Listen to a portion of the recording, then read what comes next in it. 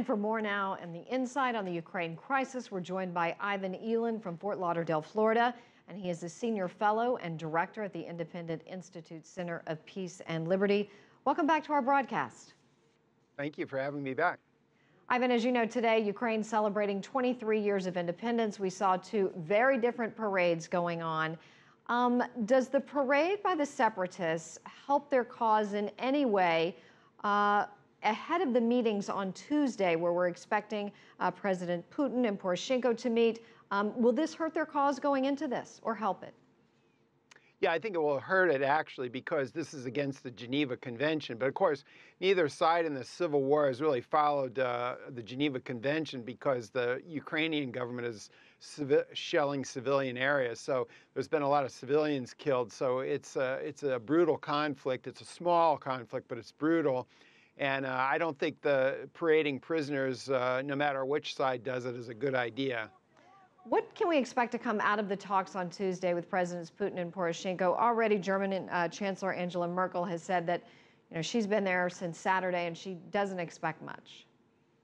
Well, I would agree, but I think the German proposal is actually very good. They need to have federalism, meaning give this region some autonomy and from the main Ukrainian government so that people don't feel oppressed. I mean, there is some legitimate self-determination here, but I think obviously Ukraine probably shouldn't break apart, but I think you can give the people some autonomy, and that might be the solution. I think that is the solution. The problem is it's sort of like Palestine to some extent. Everybody knows what the solution is. It's just getting the people to do it. That's the problem. And I think this is less so than Palestine, but I think you're seeing the same problem. What you need is really a decentralization of this region so that it's not independent but autonomous from the Kiev government. President Poroshenko announced, as you know, about $3 billion would be spent on re-equipping the army there in 2015 and 2017. Ukraine's armed forces are only a fraction of the size of those of Russia. How hard is it going to be for them to keep it together? Well, I think, all small countries surrounded by the big country can invade at will. But the idea is to have like a porcupine strategy where the big guy has to say, well, if I do that, it's going to cost me more than, it would today because the Ukrainian military isn't very good now. But if it got better and they spent some money on it, the Russians might think twice about invading. And of course, that is an ever-present danger at this point. As you know, President Putin has strongly denied arming the rebels, but NATO says it has proof. What proof is there at this point, and do we expect something to come out of the meetings on Tuesday regarding this?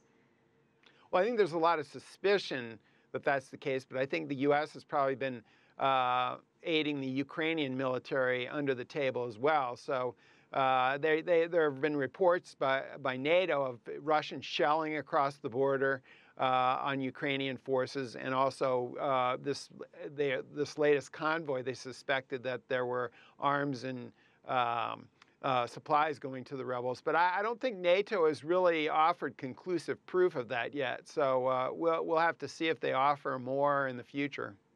Can Russia withstand even deeper sanctions that are in place now?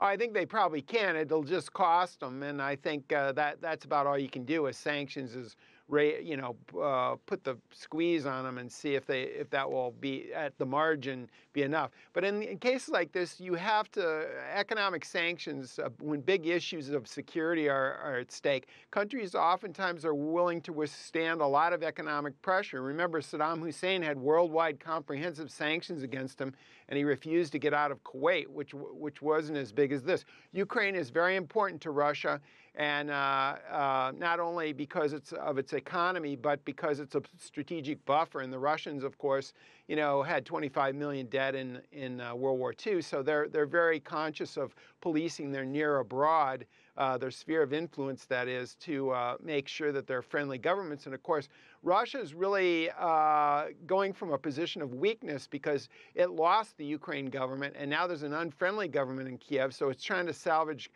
Crimea and the eastern part, what it can of its buffer zone there. Ivan Eland, live in Fort Lauderdale. Thank you for your time and your insight.